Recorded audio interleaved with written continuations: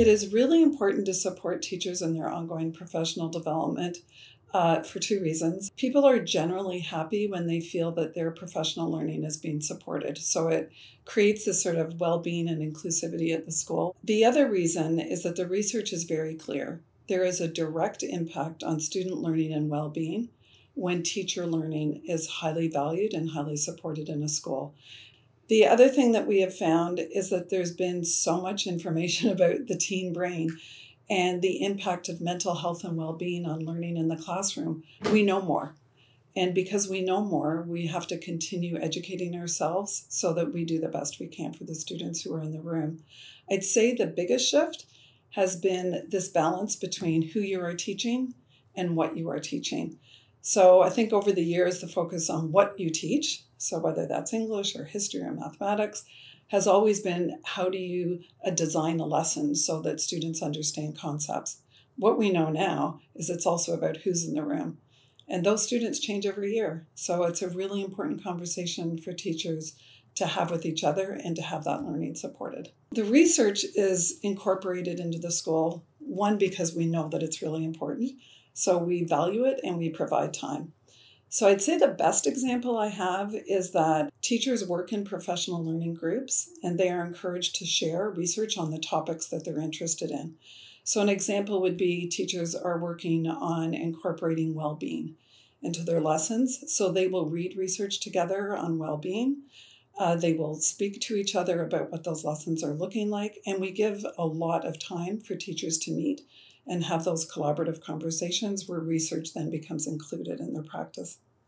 The practice of teaching is research. So every day you are researching your own practice. You're in a classroom, you have students in front of you, you're observing, you tweak that lesson. I don't know of a teacher that goes into a classroom with a perfect lesson plan that nothing changes because you adapt as you're going. That's research. That's what teacher research looks like. In a formal sense, we have a group of teachers, we have 11 this year, who are working on professional inquiry as a part of their growth model. And those are what are formally called action research projects, and we're so proud of that. At the heart of coaching, I would say there are three things that define coaching, no matter what discipline of coaching that you've taken. One is it's listening. So rather going into a conversation with a presumed sort of end goal, so take a teacher's professional growth, you actually are curious and you ask more questions and you listen to what that person is saying. What are they hoping for? What are they seeing in their classroom? What experience do they have where things went really well and how can we build on that? That's one aspect of coaching. The other one is helping the person come up with solutions because, again, research is clear that in a community, if somebody defines an action, they are really more likely to actually do it if they have come up with that action. So that's another aspect of coaching is to come up with an action or solution that the person identifies. And the third part is to honor that within the culture. So it's okay to say you're having those conversations, but where do you actually practice it? So within our professional growth model, we're very intentional about coaching practices. Teachers then do that with students.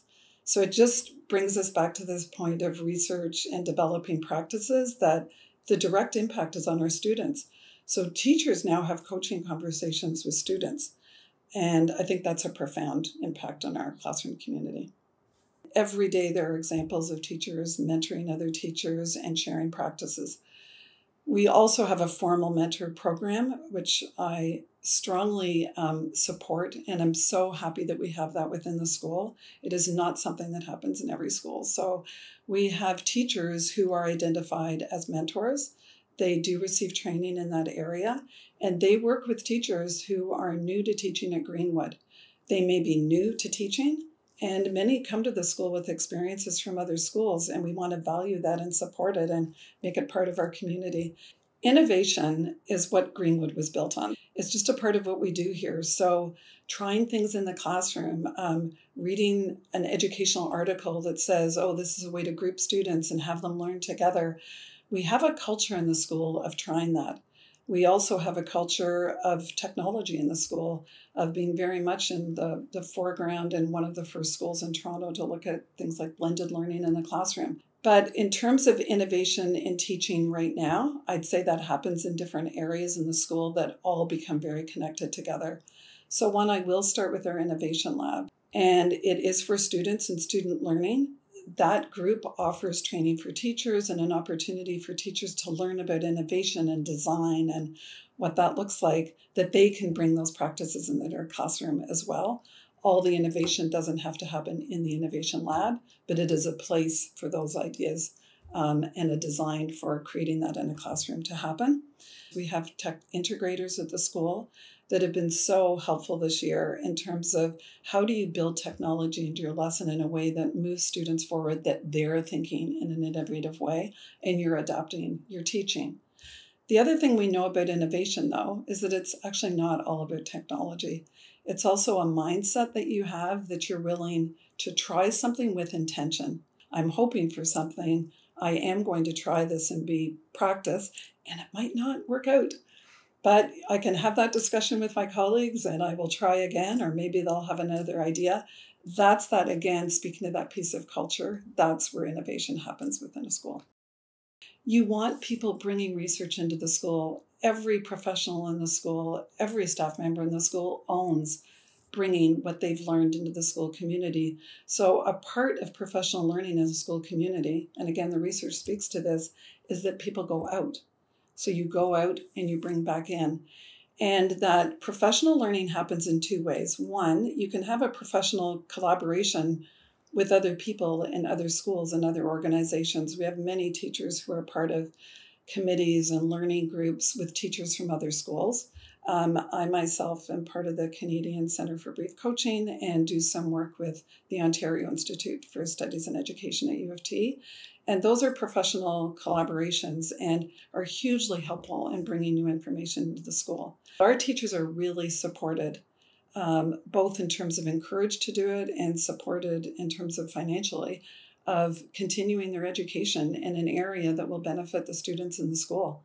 And so taking your master's program, additional certification, additional qualifications, those are highly encouraged and benefit the school. I think when I reflect on all the learning and teacher learning that is happening at Greenwood, I come back to the idea of story. So I'm a believer in the importance of the story of a school. I'm a huge believer in listening to the stories of teachers, what they have learned, what this means to them, and the passion they bring to the school. And the one way to really find out about how much teaching is loved and cared for at Greenwood is to hear it from the stories of teachers.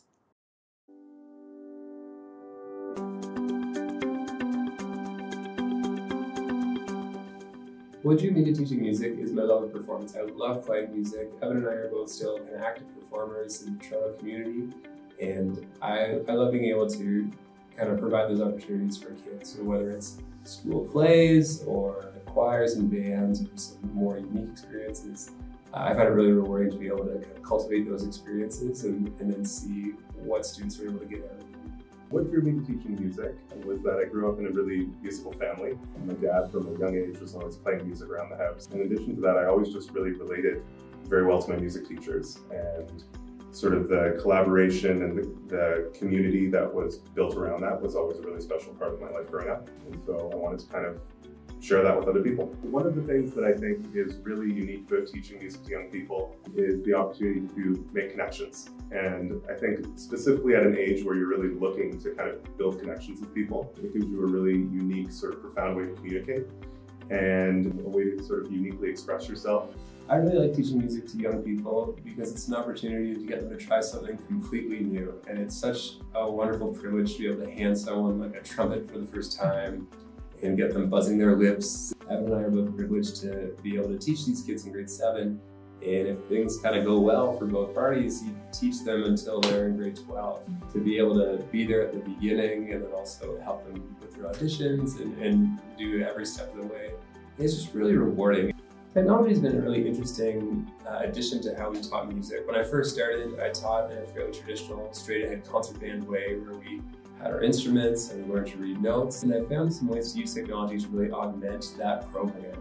I think it's very important to me that music literacy is still kind of central to what we do. Some interesting ways in which that I've been able to incorporate technology into it has been with multi-track recording. I think particularly in the local program, to set kids up with some USB microphones and some multi-track recording software is a really unique way to take music from being something that just happens in the moment and is gone, to have it be something that can go with them, and it can go home to parents and go to the wider community and be something that students are really proud of. When you record yourself and you listen back to it, it becomes so immediately evident what you've done wrong and what you need to fix.